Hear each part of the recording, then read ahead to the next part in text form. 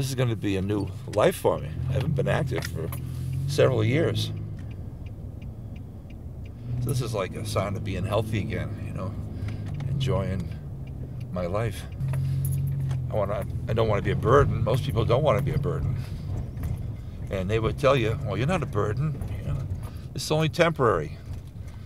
But until you have a surgery, you think it's absolutely going to be permanent. You're going to be disabled the rest of your life. And that's kind of a hard thing to face when you're an old soldier.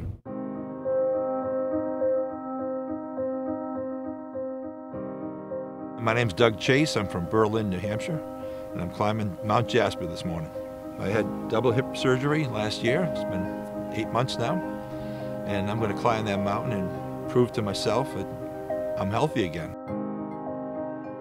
Before the surgery, I was walking on 2 canes, a lot of pain, and I couldn't lose the weight.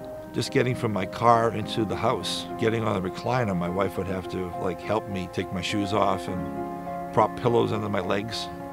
Suffered for almost 3 years with a lot of pain in both hips. Both were bone to bone. AVH said they'd do the surgery. No brainer at that point.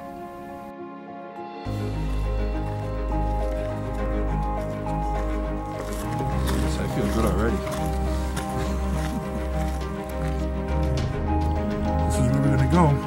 Very steep up in here, and it takes a left, and it levels out, and not so steep here, and then more steep up here, I think. Climbing to the top.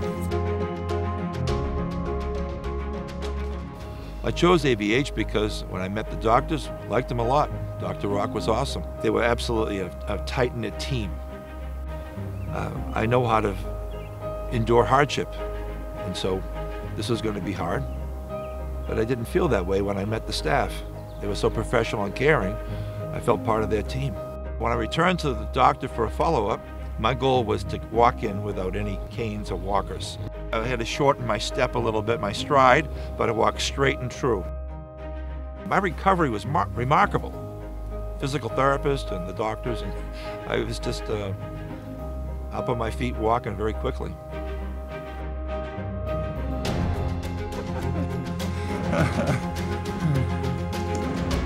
Got a lot of joy. Yes! Oh, yeah. Honey, I made it. I'm at the top of Mount Jasper. A little solitude right now in my spirit, just being really thankful and humble, and thank you for all your encouragement. For me, this is glorious. It's more than amazing, more than awesome. It's glorious. Being a retired Army Master Sergeant, I appreciate honor. And the AVH staff, they communicated to me it was an honor for them to help me. I wouldn't go anywhere else.